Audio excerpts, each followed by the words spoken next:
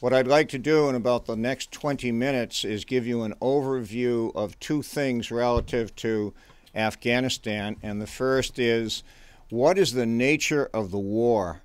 And the second is, what is the strategy? And why do I call it the wrong war? The nature of the war I base on, I have about 10 years now on battlefields in Vietnam, Iraq, and Afghanistan. And as Barbara said, generals are okay, and secretaries of defense and presidents may have roles, but they better keep their egos under control, because Tolstoy in his book War and Peace really had it right. What actually happens in war has much more to do with the tenacity of those who are fighting than it does with the pronouncements from on high, and I'll try to show you why. I'd like to just bring you through very quickly what the war looks like and how the strategy is embedded in it, and then turn it open for questions. Most of my time in Afghanistan, I've been there, I'm just about to go back for my 10th trip, so I probably have about 18 months altogether, 10 trips over the last 4 years, and I spend them all with the different platoons, Army platoons, Marine platoons, Special Forces outfits, and associated Afghan units. And I generally have been up where the first X is, in the mountains. That's the Hindu Kush area at the top of Afghanistan. A wonderful place called Nuristan, but unfortunately we've been pushed out of there. And the Konar, where you're looking at mountains, as I'll show you, that are 10,000 feet high. This is your classic Afghanistan. The other half of my time I spend down in the south where the other X is. This is where Mullah Omar and the Taliban began their attacks, and this is entirely different. This is an alluvial plain that is extraordinarily similar in the terrain to Vietnam. Now, 90% of the fighting takes place between those two X's along the Pakistani border. The rest of Afghanistan is not as well involved, because this issue is an issue of the Pashtuns. The Pashtun tribe, which is along the border and also on the Pakistani side, accounts for about 90% of the Taliban and 90% of the insurgency.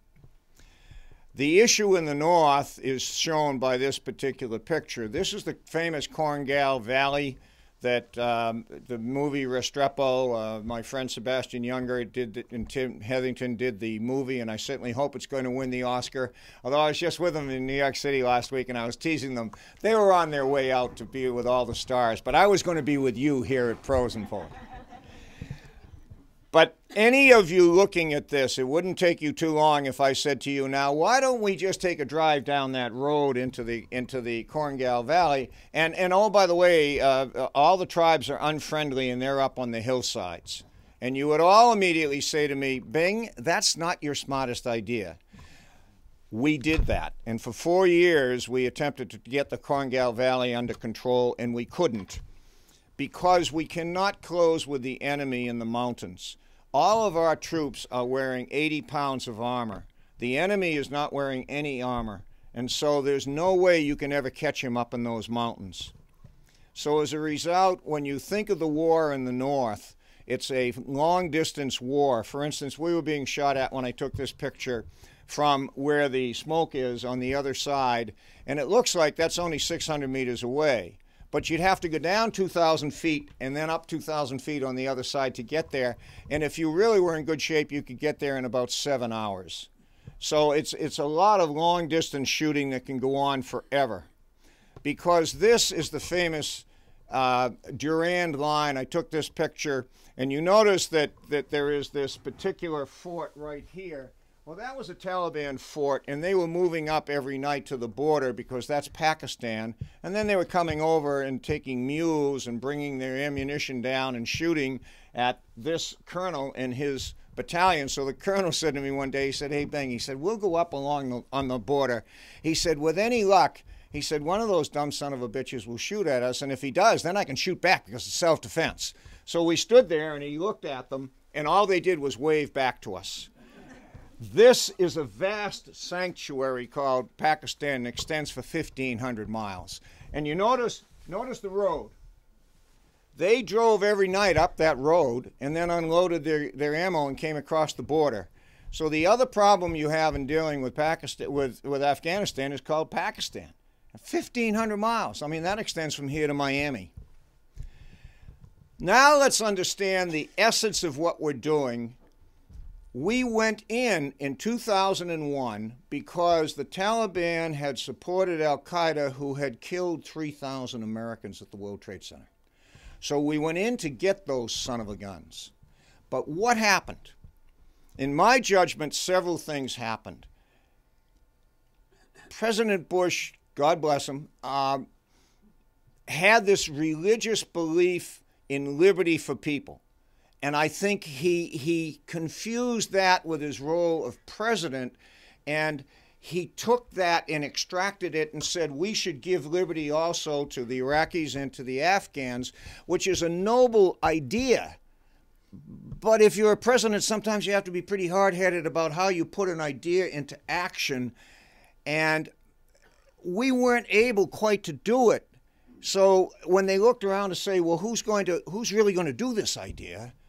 They said, well, we have this thing called the United States military. So what happened was we took counterinsurgency, and that's a subject I know an awful lot about because I fought it really hard for many, many months. But we perverted it and we turned it into nation building that was based on a social contract. And that social contract was that the United States of America would give to the people money and as much security as we could. In money, we give about $14 billion a year.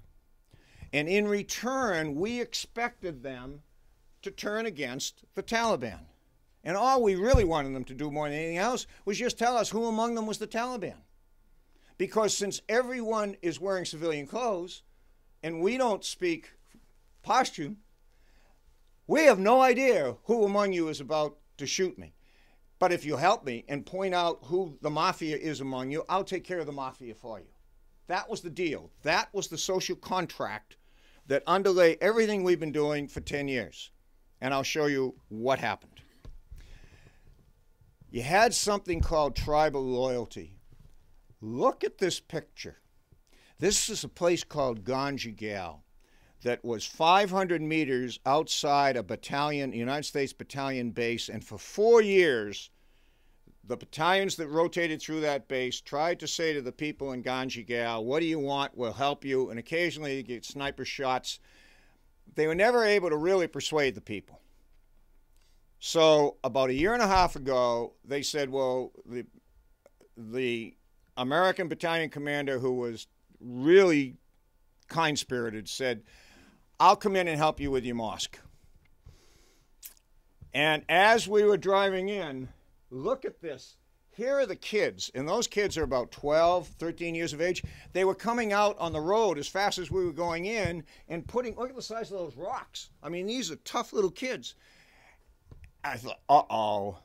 And it ended up in a big ambush that the tribe had set. and during the ambush, 8 Afghan soldiers were killed, 4 Americans were trapped and killed. And I hope this young man, and he's as rough as he looks, Corporal Dakota Meyer, I hope, we've been pushing very hard that he should get the Medal of Honor for what he did. Because when everybody fell apart in the village, it was Corporal Meyer, God bless him, who came to the fore. And when his commander choked and didn't know what to do because you're under fire from every place, Corporal Meyer took over the entire battle as a corporal, 21-year-old, and extricated the other Americans, and he killed 16 of the Taliban. But what really got to me more than anything else was the treachery that was unexplainable.